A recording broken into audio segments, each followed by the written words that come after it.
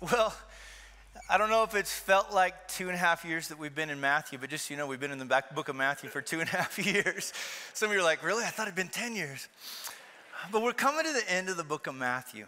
And one of the things that was our big heart is that you would encounter Jesus. Not just encounter Jesus, but encounter him in such a way that you were like, I want to follow him. I want to learn his ways. I want to walk in his ways. I want to then pass it on to other people. Now, before I get started today, just in light of that, let me just say this. To all of you out there that are veterans within our congregation, just thank you so much for the way in which you've served. Really, truly do appreciate that. I know a few of you, and I know that definitely took a toll on life, and so just thank you so much for the role that you played. Also, just wanted to acknowledge, just in case you missed it, this last week we had an election. It was so interesting, man. Like on Wednesday, I talked to one person, and they came up to me and they told me, aren't you glad that the right person got into office, that everything will be okay? And then another person walked up to me and said, can you believe the wrong person got into office and now the whole world's going to fall apart? And I know that there's like a seriousness to that. I'm not trying to degrade either a win or a loss or anything like that. But us as followers of Jesus, just so you know us, is that while we do seek to be wise how we vote, we never lose sight of the fact that King Jesus is really the one who reigns and rules over all things. And so, no matter what happened out there, I'm here to tell you, those of us that are followers of Jesus, we're okay. And we move forward, and if you think you're more than okay because one person got into power, you are just as okay on Monday as you are on Wednesday. God is in absolute control. And I think even in some ways that leads kind of into where we are in the book of Matthew, right? If you remember right, last week when we finished, Bob, who did just such a great job, there was this one point at which these ladies are trying to figure out what in the world's going on, right? They all show up at the tomb. The angel kind of freaks them out a little bit. They're trying to figure out this Jesus. Is he really alive? And then the angel says to them, you need to go tell the other apostles. They run off, and who do they encounter? They encounter King Jesus. They fall down, they begin to worship him. Notice he doesn't say stop. He allows them to worship him. But then he says, go tell the boys to meet me on that hill in Galilee. Now, I don't know what that hill is. Christian always, he's convinced. He's been to the Lake of Galilee. There's this one spot that overlooks that's just absolutely gorgeous. He's like, of course that's where Jesus would tell him to meet him because it's gorgeous. It was a perfect moment. I don't know what that hill was. But here's the thing I love. In verse 16, they showed up. They came to the hill. Now, when they showed up, this is the thing I love. For the rest of this chapter, these guys and nobody says anything but Jesus. I think on some levels, right, they were just speechless. Have you ever been in those moments where you don't kind of know what to do? When I was a kid in 1980, I remember my dad took me to McNichols Arena to watch the Denver Nuggets play the Philadelphia 76ers. And as we finished the game, I wanted to go down and get autographs. And as I go down to get an autograph, right in front of me is Dr. J, Julius Erving. Now, he is like my favorite player of all time, and all of a sudden, Dr. J started walking towards me. Now, I'm a 7-8-year-old kid, and when he walks up, you'd think, I know what I would say to him, but when someone like that walks up to you, you're just like, shove my head over that. Suddenly, I spoke in tongues or something, man. I was just like, I didn't know what to say, because in front of me was Julius Erving. He gave me his autograph. I shook his hand. His head was so huge, especially with my little hand. But in this case, it's a little bit different. This wasn't a great basketball player. The man before them had been raised from the dead. And there they are. And in verse 17, some started to worship, and some didn't know what to do. And it says they doubted, and maybe there was a little bit of mixture of everything. Like, what the world? Just that moment where you're like, wow, what just happened? And this is what I love about it. In that moment, in verse 18, it says Jesus came to them. Now, we see this before during the Transfiguration when they were trying to figure out what in the world just happened when Jesus peeled back his humanity and allowed them to see his deity. They were on their faces, and it says Jesus came to them. I love that. This one who had just come back from the dead, he didn't now sit back and go, "Come to me." He came to them, and he started speaking. And I think in some ways they're probably wondering, what's he going to say? What's he going to tell us? And the first words out of his mouth were, "All authority in heaven and on earth has been given to me." Now, on some levels, we kind of already saw it. Like way back in Matthew 11, we saw that the Father had handed over authority. We know that. And in the same case in Matthew 28, the Father had granted him this authority. And he had demonstrated that authority, hadn't he? Like all throughout the book of Matthew, one of the things that I hope you truly did see was this Jesus who, when he walked up to people who couldn't see, or walked up to people who couldn't speak, or walked up to people who couldn't walk, he would speak and these people would just absolutely start to flourish. Those that couldn't speak could speak. Those that couldn't see could see. Those that couldn't walk, they started to walk. This Jesus wasn't normal. He had authority from the Father. He cast out demons. What must that have been like? He walked on water. Strange. He called a man back from the grave. He spoke to the wind. When he taught, they would say, "Man, this man has a unique authority that's different than any other people that have been speaking to us. He's not the same." So it's not as if he hasn't had authority. In fact, in Colossians 1, we know from the very beginning, he's the one who created. And by him and through him and for him, all things exist. Nothing holds together apart from Jesus Christ. In other words, Jesus has always had authority. But there's something unique here. He had come to earth, enveloped himself in flesh, truly God, truly man. And there he stood in front of them as the one who had conquered sin, the one who had conquered death, the one who had conquered Satan. Oh boy. He didn't just have authority over things that they could see or couldn't see. He now had authority even over the things to come. This new creation that had broke into the world now, in which he was going to set all things straight. Nothing would ever be the same. And in fact, I think all throughout in Daniel 7, and that's what I have up there, we've been talking about Daniel 7 over and over again. This idea of this one who is going to go, the Son of Man, before the Ancient of Days, and he's looking at them, and I think the way he's speaking, he's saying to them, this one from Daniel 7:13, I'm here. Here I am.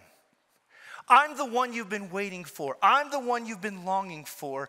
Here I am in front of you. And let me just tell you something.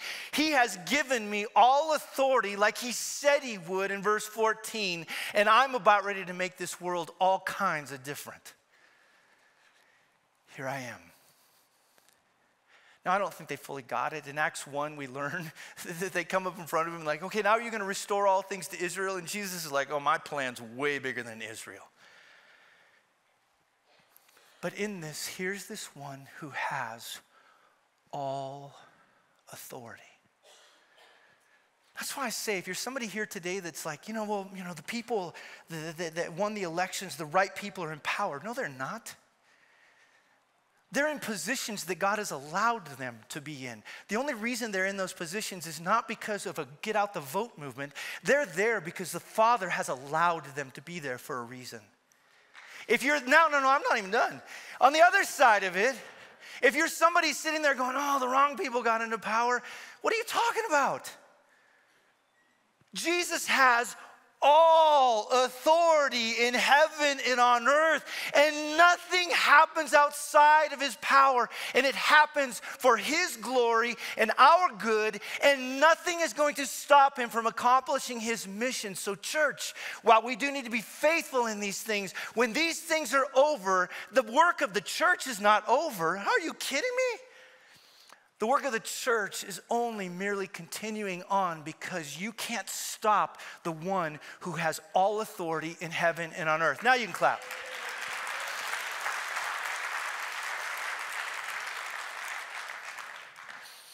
So who is this Jesus? Well, one of the guys there, John, sees him at this moment. But one of my favorite passages in Revelation is in Revelation 1, when John encounters King Jesus. He says this, he said, I turned around to see the voice that was speaking to me. And on turning, I saw 7 golden lampstands. In the midst of the 7 lampstands, one like a son of man, clothed with a long robe with a golden sash around his chest. The hairs of his head were white, like white wool, like snow. His eyes were like flame of fire. His feet were like burnished bronze, refined in a furnace. His voice was like the roar of many waters. In his right hand he held 7 stars. From his mouth came a sharp 2-edged sword. His face was like the sun shining in full strength. And when I saw him, I fell at his feet, though dead. But he laid his right hand on me, saying, I love this, fear not. I'm the first and the last, the living one. I died, and behold, I'm alive forevermore. I have the keys of death and Hades. All authority in heaven and on earth has been given to me. Now, for those of us that sit in this room, we can think about it on a grand, maybe national political level. Let me just say this. Because all authority in heaven and on earth has been given to him, that means he has authority over everyone sitting in this room. You may think you have authority, or you may think you have control, but just listen to me. Jesus Christ has authority over everything. Everything. And what he's calling those of us to do right now, like he was calling them, is to acknowledge is that one, King Jesus, reigns and rules over all things. So here's what I want you to do now. I want you to stand back up. We're going to sing a song. And one of the things that I love about the song that we're about ready to sing is we're going to sing about this one to whom Revelation speaks, this one to whom Jesus said, all authority in heaven and on earth has been given to me. And let me just say this. The first couple songs, they were okay. We can do better, right? I mean, some of you are struggling clapping. That's okay. I understand. I've got a problem with clapping, but let me just say this. Did we come here just to show up here, or did we come here to worship Jesus?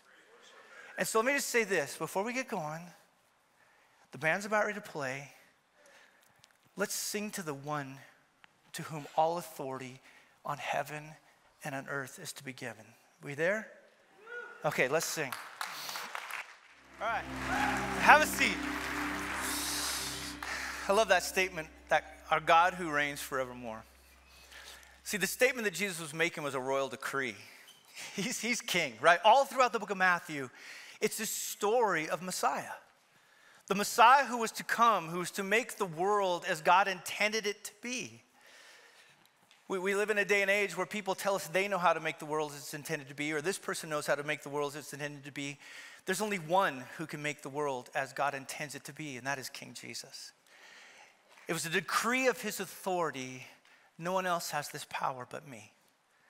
I am the one who's going to come to the nations. I am the one who's going to go to all peoples.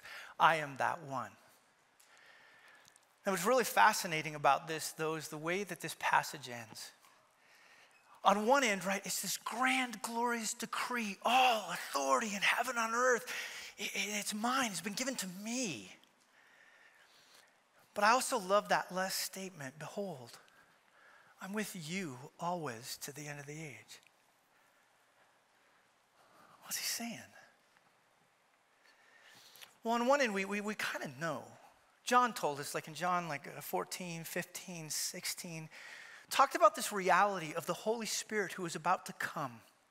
Jesus said he called him another, a helper, who's going to be just like him, who is now going to invade the lives of his people in such a good way and make us into the people that God intends us to be, and makes us able to begin to join Jesus in this announcement, this decree that all authority on heaven and earth has been given to King Jesus, whether you know it or not. This promised one, this Holy Spirit that Jesus, before he leaves in Acts 1:8, he says to them, you will receive power when the Holy Spirit comes upon you. Power to fulfill what I've asked you to do. See, the means by which we accomplish this is, let's just be honest, the church can't accomplish this in our own power. We don't have that capacity. Jesus in John 15, right in that section I was telling you about, he says this statement that apart from me, you can do what? Now, we don't believe that, but it's absolutely true. Apart from me, you can do nothing.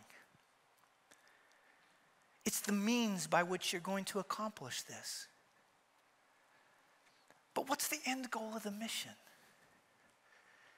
What is it that God's seeking to get to? This announcement that we're making to the entire world, that King Jesus reigns, well, why? Why does he reign? What is he trying to do? What is it at the end he wants to accomplish? The greatest news in the world is the means by which Jesus, or the church is going to accomplish the task, is with him through his power, is that the end game is not to just get to a good world, not to just get to a happy place, not to just get to this thing that we've all dreamed about. The end of it all is that we might be with God. No, just a second. I'll let you clap in a second, because Cornerstone, whenever we're not sure what to do, we just clap it out. So just hold on. Just hold on. Just stay there with me for just a second, and then I'll let you clap all you want. At the very beginning of Matthew, the announcement of who Jesus is supposed to be. I love this. They shall call his name Emmanuel, which means what? God with us. The whole intent of everything that he's doing is that we might finally be with God as God has intended from the very beginning. See, this is the point when you get to Revelation, right? Is that at the very end of it, you would wonder, okay, what is it that God is seeking to do? Create the perfect world, create this place where everybody's going to be happy, create this place in which finally the Mets will win the World Series. You know, just, if you love baseball, you'll know my heartache. I don't even know if Jesus can do that. I'm totally kidding. But I love this. Just, and even if you need to, just close your eyes to hear this. And I heard a loud voice from the throne saying, behold, the dwelling place of God is with man. He could have said anything. He could have said, well, now we're in the happy place. Now we're in the good place. But he says, behold, the dwelling place of God is with man. He will dwell with them. They will be his people. God himself will be with them as their God. Notice the first part of it is all about the intent of what God has been doing from the start. That humanity would realize the greatest thing that can happen to us is not just a happy place, but is being with God in the place to which he's designed us to be with him. People don't know it, but that is the longing of every human heart. Every time they see that great political leader in front of them, they think, oh, if I can just go where they're going, if I can just get what it is that they're laying out there, the world is going to be a better place. I think there's something deep within us that knows a person can deliver this, but none of them can deliver it. Only one, King Jesus. But notice this, look at verse 4. He will wipe away every tear from their eyes, and death shall be no more. Neither shall there be mourning, nor crying, nor pain anymore, for the former things have passed away. But don't miss this. He started with the person before he got to the place. Verse 6, and he said to me, it's done. I am the Alpha and Omega, the beginning and the end. To the thirsty I will give from the spring of water of life without payment. The one who conquers will have this heritage, and I will be his God, and he or she will be my son or daughter. It is the means. When he said, I will be with you to the end of the age, he meant it. I'll be with you. I'll be with you in those high moments when you're celebrating and life seems great. I'll be with you in those moments where you wonder where I am. Have you ever had those moments? Just the where is God? David had those moments. God, where are you? How much longer? Little did he know, God was right there with him. I will be with you anywhere in between that. The promise that I give you is I will be with you to accomplish this task that I've given you, this task that seems impossible, but apart from me, you're right, you can't accomplish it, but with me, you can do all things. I'm with you. I'm with you because I intend to get you to the end where you will be with me forever. See, there's something so special about that. In the midst of everything that's going on around in our world right now, we do need to remember we still have a mission, and Christian's going to speak about that in just a second, but don't miss this. This one who has all authority in heaven and on earth is accomplishing and moving all things towards this purpose that one day those of us in here that know King Jesus, that have come and bent the knee before him by faith and faith alone, those of us in this room that have done that, there is the promise that what he began, he will finish. And let me just tell you something. Nothing can stop King Jesus. Absolutely nothing can stop him. And so if you're in here today and you're a follower of Jesus, I promise you one day you will see your King. But I don't know where everybody's at. I really don't. I know that there's some here in here that have never bent the knee to King Jesus. And let me just tell you something. One day you will see him. One day you will bend the knee before him.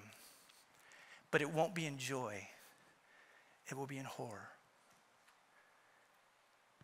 And that's why I'm saying to you, all authority on heaven and earth has been given to King Jesus. He defeated death. He defeated Satan.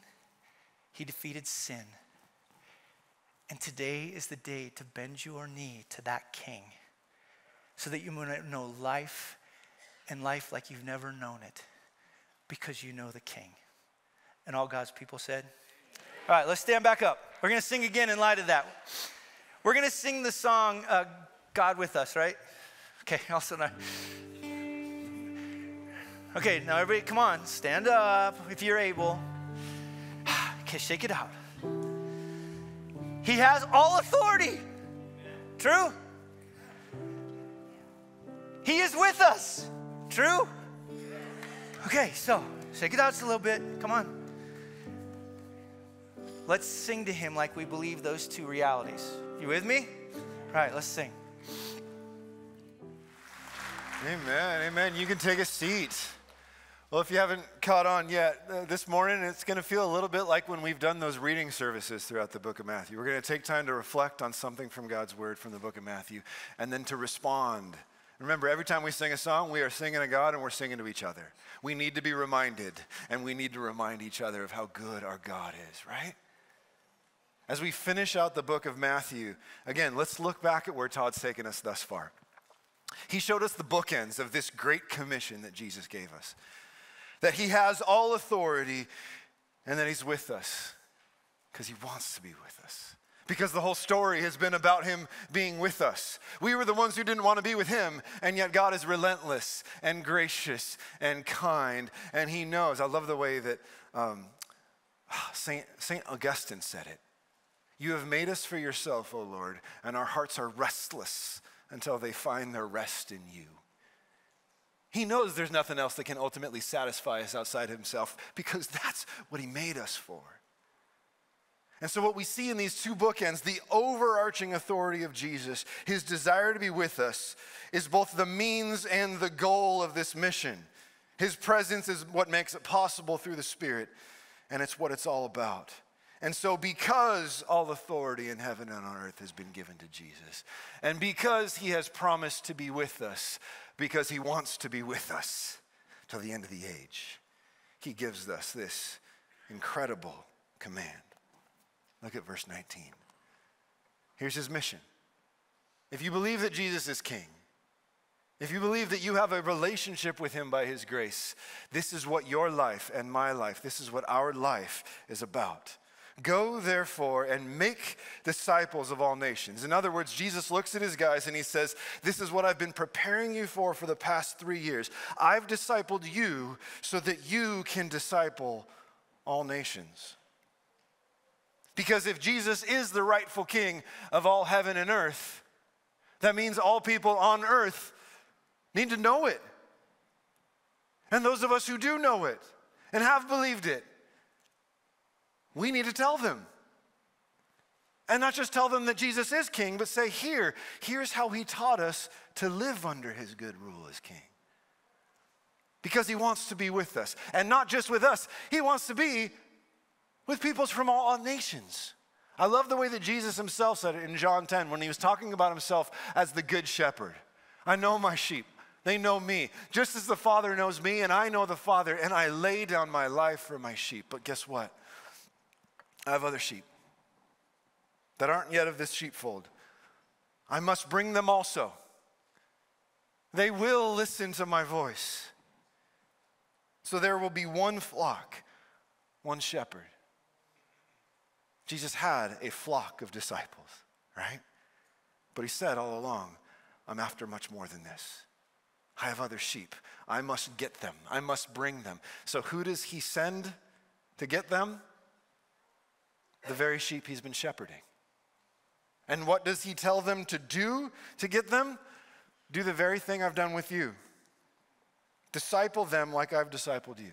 And then what we have in the rest, that's the main command. The one command he says, make disciples with a global scope of all nations. And then he gives us these 3 participles that tell us how. How do we do this? How do we, as disciples of Jesus, seek to make disciples of others? Well, the first thing he says is this. Go.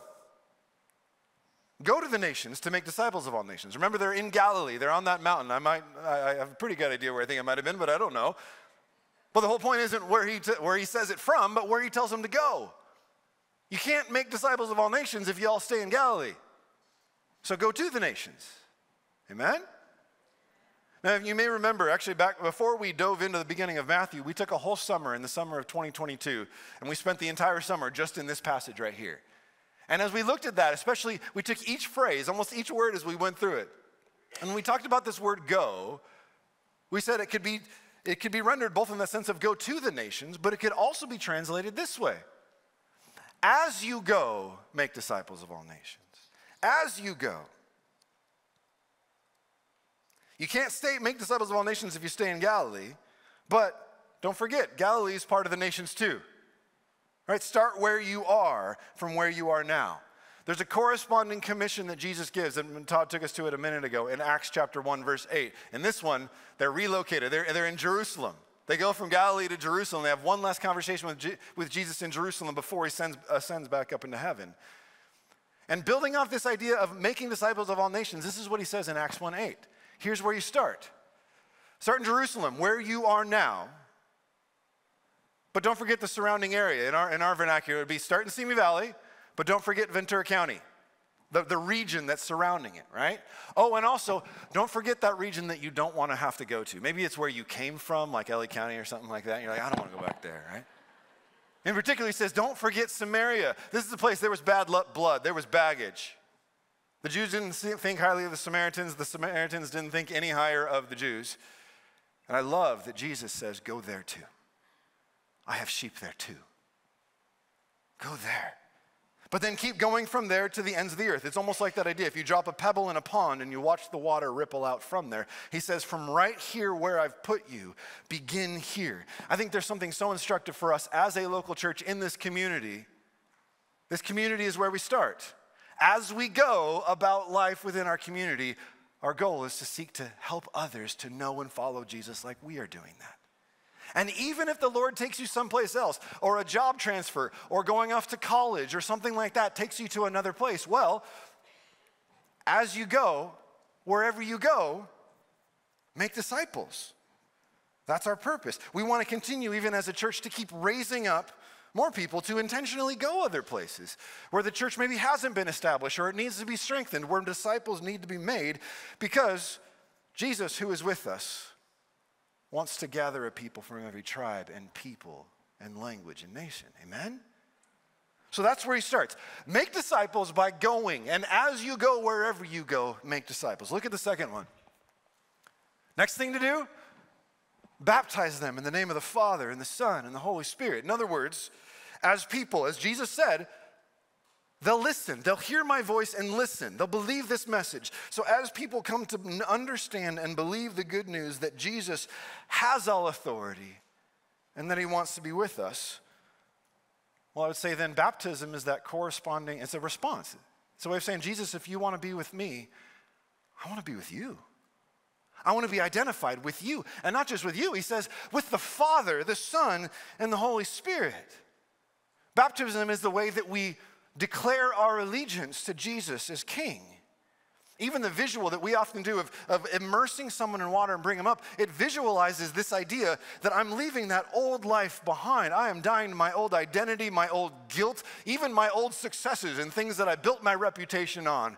Like Paul says in the book of Galatians, I died, I was crucified with Christ, and it's no longer I who live, it's Christ who lives in me. I'm identified with him through his death and his resurrection.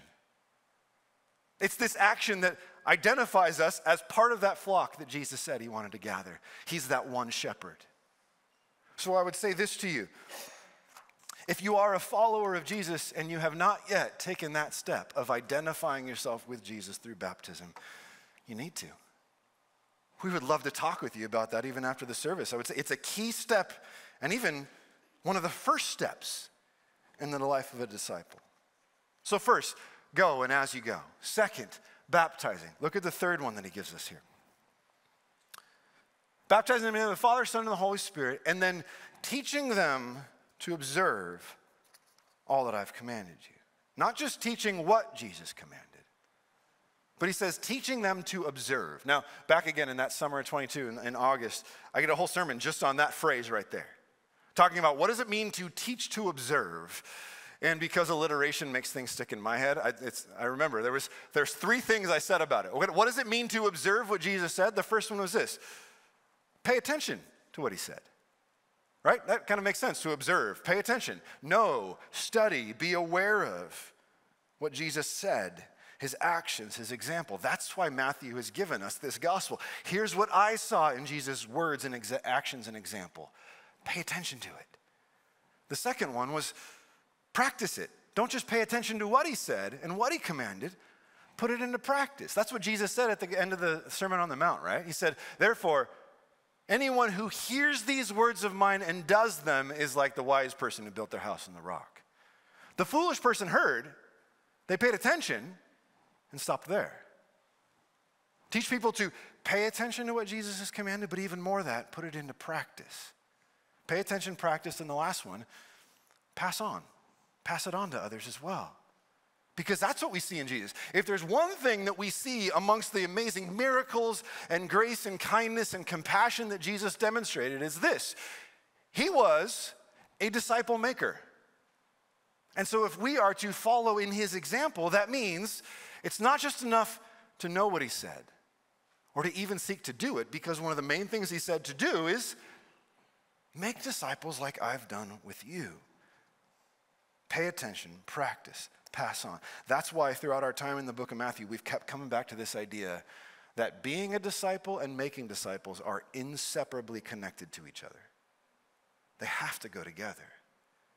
If you say, hey, I was talking with somebody recently, they're just taking first steps of wanting to be a follower of Jesus.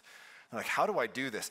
It was a beautiful moment. I've never had somebody say this. I'm sitting at lunch with a guy, and he says to me, okay, I want to follow Jesus, but it's not like he's walking by on the sidewalk right now, because if he was, I'd pick up everything and go with him right then. How do I follow Jesus here today? I was like, oh my gosh, what an amazing question to be asked over a Campos burrito, which is also amazing, by the way. And I said this, I said, well, man, what we'd have is we have these accounts of Jesus' life. We can see the way that he walked with his disciples and try to align our lives as closely as we can with what we see in the example of Jesus. And I said, but here's one thing that we see for sure there. Jesus never did independent study discipleship. There was no solo, you and me. Shepherds don't lead flocks of one, right? We follow Jesus together with others. We learn to follow Jesus as we help others to follow Jesus. That's what we are about together. Do you believe that? Have you committed to that in your own life? If you have trusted in Jesus, if you are one of those ones that talked about where you have bowed the knee to him as the King of all of heaven and earth, have you embraced then that responsibility, that joyful duty to say, Jesus, I want to be one of your disciples and I want to help others to do that as well? If so, then I would say this: in addition to baptism, there's one more really important symbolic act that Jesus gave us as his disciples and commanded us to do. Baptism, again, is that one-time act that symbolizes a person's inclusion and identity with Jesus and his people. But on the other hand, the Lord's Supper, or what we call communion, I would say logically it kind of follows after baptism. If baptism marks someone's inclusion with God's people, the Lord's Supper is that thing that we do not just one time, but repeatedly and regularly together. It's a way that we remember and reaffirm our identity in Christ, our identity with each other, our commitment to join him in his mission even. As we conclude our journey through the book of Matthew, and again, even in light of the way that Matthew concludes the gospel with this great commission, we thought it would be really important to celebrate communion, celebrate the Lord's Supper together this morning. So in a moment, not quite yet, the band's going to lead us in another song. And as they do that, the ushers will come forward and they'll pass out the elements so that we can take communion together. But before they do that, I just want to address two quick things as we prepare ourselves to take communion together.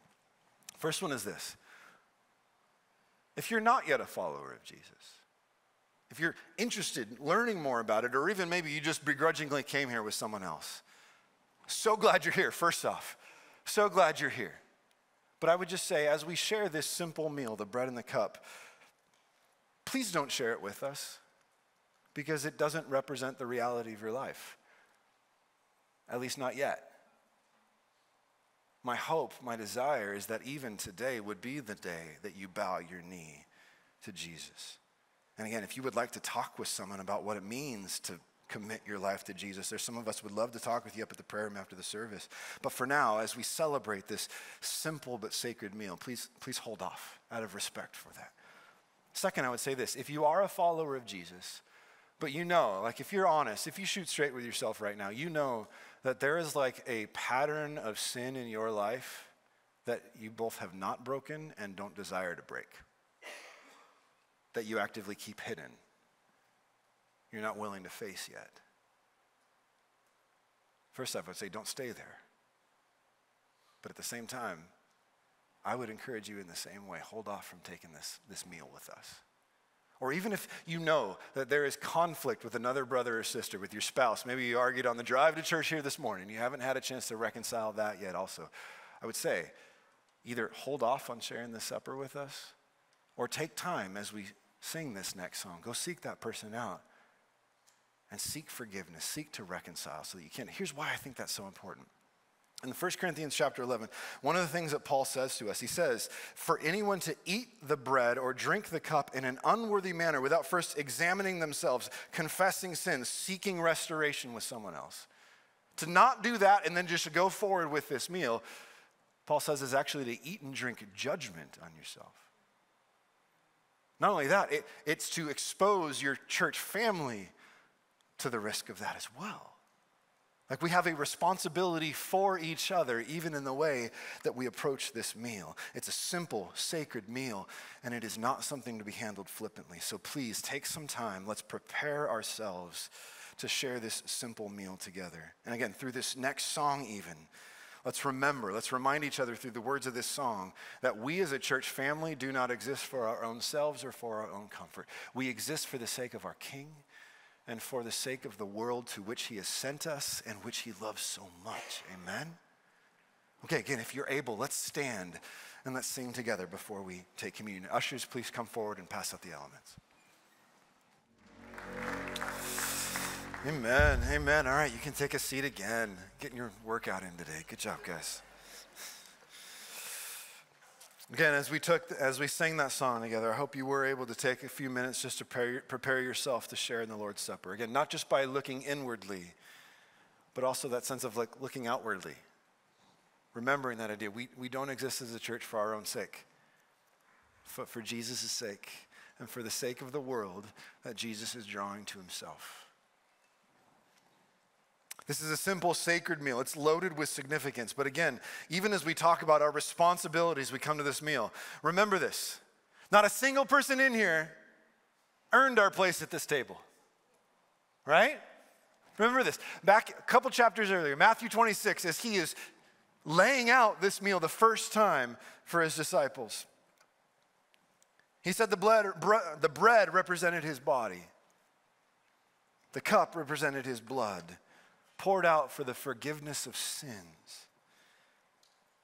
This meal is meant to remind us and humble us yet again that we were so lost, so trapped in our sins, so set on our own way, that it took nothing less than the eternal Son of the Father taking on flesh, the one who is very God of very God, the one by whom and for whom all things exist, became human, came to be with us, and then in that flesh to give up his life for us, to lay down that body for us.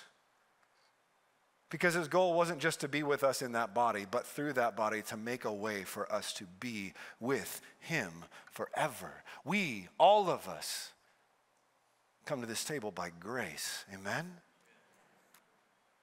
Let's take the bread in remembrance of Jesus' body, which is for us.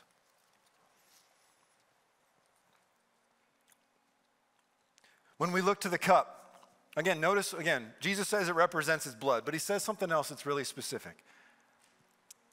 He said it represents his blood of the covenant. That word covenant is an incredibly rich word in the Bible, but it's one that we don't often use in our day-to-day language, do we? It's worth stopping and thinking about for a second. If you're part of one of our discipleship communities, you know we talk a lot about this word covenant. Or if you've read through our membership booklet, we talk a lot about it in there as well. Because it's such a rich idea to understand. We use like a 3-part definition when we talk about covenants, and this is important to keep in mind. We say that a covenant is a formalized relationship based on promises of ongoing faithfulness in pursuit of a common mission. A formalized relationship. What Jesus does with his disciples, even through the formality of this simple meal, he's saying the relationship that we have with each other, it's not just an assumed thing. It's not just we kind of hang out together, we kind of like it, we'll see how it goes. There's understanding, there's commitment, there's a looking each other in the eye, even a willingness to formalize that relationship through a symbolic meal like this. And that commitment, that understanding is important because the whole point of a covenant isn't just to be in a relationship, and it's not even just about defining how we feel about each other today. A covenant is about who we promise to be for each other into the future. And so Jesus says to us, I am with you always. I promise to be there, to be faithful to you, and I call you to be faithful to me in return. A formalized relationship based on promises, not just about how I feel about you today, but who I promise to be for you into the future. That's what this meal is about. Because also, the point of a covenant isn't just to be in a relationship, it's to accomplish something together through that relationship. The idea of a common mission. We're working toward a common goal together. That's why we're together. And here in the Great Commission, this is exactly what Jesus lays out for us. The mission that he has called us into relationship with him for. He has all authority and he wants to be with us, but he has other sheep who are not yet of this sheepfold and he wants to be with them too. And so he has sent us as his covenant partners to go get him. Not just tell them that he's king, show them through our lives. Here's what it means to follow him as king, to make disciples by going and baptizing and teaching how to pay attention and practice and pass on all that Jesus has commanded. One day, Jesus will return. Amen? One day, Jesus will return. There will be one flock with one shepherd. That flock will be made up of people from every tribe and tongue and people and nation. But we will be one. That's another one of the words that we use when we talk about this meal. We call it the Lord's Supper. We also call it communion. You hear that word union in there. It represents our unity with God and therefore our unity with each other. In the new year, we'll dive into a new book of the Bible. We're going to take some time in an Advent series over the next couple of weeks. But in the new year, we're going to dive into the book of Ephesians. And when we get into that book of Ephesians, we're going to see a ton about what it means that God has created unity between us and him that is meant to pour out into unity amongst each other. But this simple meal is a way we practice and remember that and remind ourselves of that. At the same time, Jesus said, hey, a day will come when we'll do this again together. I'll drink this new with you in my Father's kingdom. And so we take this meal today as a way to reaffirm our allegiance to Jesus, our desire to be faithful to him in the mission that he's given us, our understanding that it's only possible because he's with us, but the whole point of it is because he wants to be with us. Amen?